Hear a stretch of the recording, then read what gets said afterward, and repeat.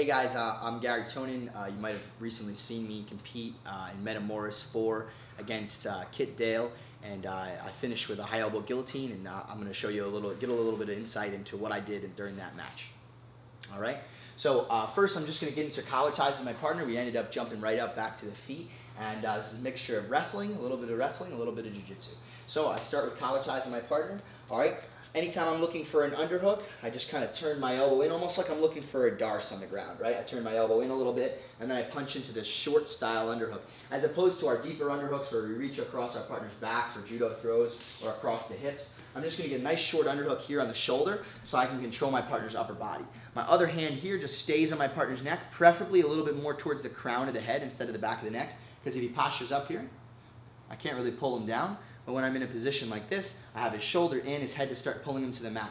Now, a lot of people, when they go for guillotines, they get too antsy and try and put their shoulder over right away. But if he keeps good posture, he's going to duck out, and he's going to start getting to my back. So I want to make sure that I don't go for that guillotine position part of the snap down until his head gets the same level or lower of my shoulder. So I started in this position, I started to step back and pull. Once that head got down to my shoulder level, all right, I covered it with my shoulder, so now I can put my whole body weight on him instead of just with my hand here, and I snapped down.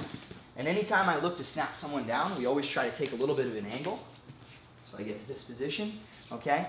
I always jump away from the head because it's going to carry all my weight into his head. If I jump straight back, I get a little bit of weight. If I jump the wrong way, all right, it's only going to pull on his shoulder and his head can stay up. So I want all that pressure on his head, a little bit of a circuit motion, snapping him down to the mat. Now, he's forced to put at least one hand on the mat to make sure his head doesn't smash into the floor. So now the guillotine is opened up.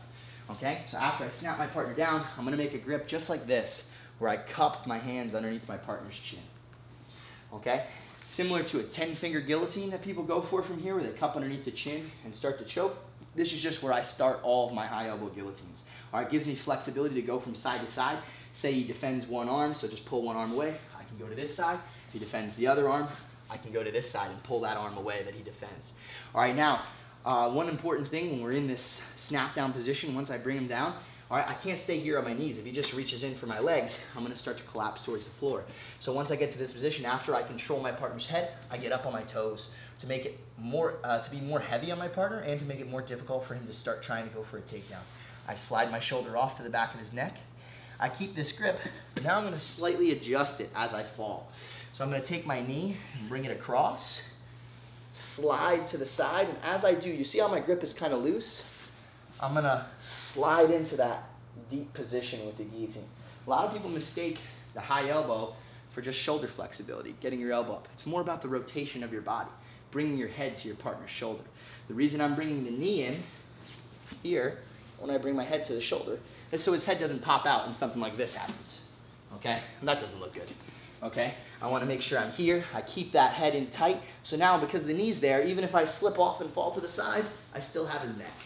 All right, and all the while I'm doing this, the most important thing, which is what ended up happening with Kit, all right, the primary defense to high elbow guillotines when I start to fall to this side is for him to fall to the side with me. So fall to your side towards me. All right, and now I kind of lose that position. So one of the important things we have to do from here is I keep this leg posted out, and as I fall, I reach, I try and take my heel and make it a hook inside of his back that carries me with him the whole time.